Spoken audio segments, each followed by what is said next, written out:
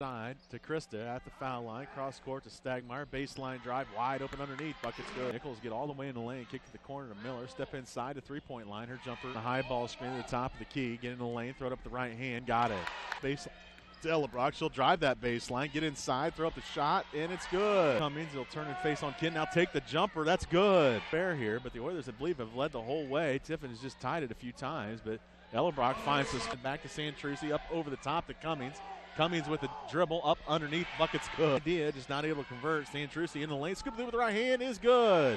Right side to Hintz, and a wide open from three, that's good. Left side, backdoor cut by Miller, basket is good. Brock left side, come top the key, crossover into the lane, jump stop, throw to the left hand, got it. Strong.